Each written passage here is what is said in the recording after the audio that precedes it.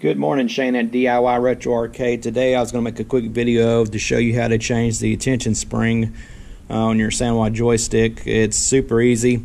If yours still has the factory gate on it, you can take it off. It'll make things a little bit easier. You don't have to remove the gate, because if you have an aftermarket one, it'll be near impossible to get off. But I'm going to do this anyway. That way you can kind of get a better idea of what's going on.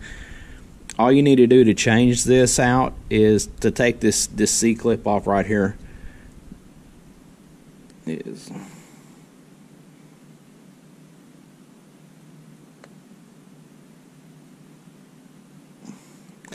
Kind of hold your hand over it on the back once it starts moving. If not, it'll shoot across the room.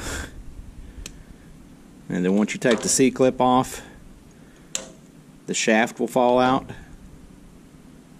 And then there's your spring. To finish this up, all you need to do now is just swap out your springs. There's your factory one, there's your aftermarket one. Set that in there.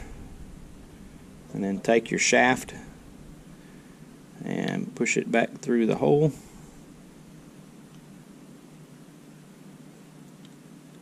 Actually, we can do it like this. Push the shaft through. Set that there, and your spring will go there.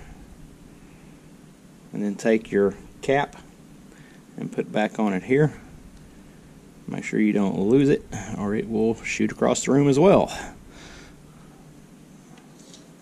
And then take your clip and push back in.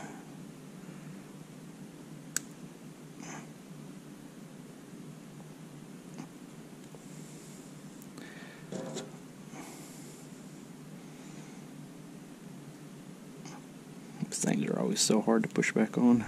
There you go. And just like that. And then simply reassemble the joystick, or like I said, you don't have to take the gate off. It just makes it a little easier. Just like that. And you're all set.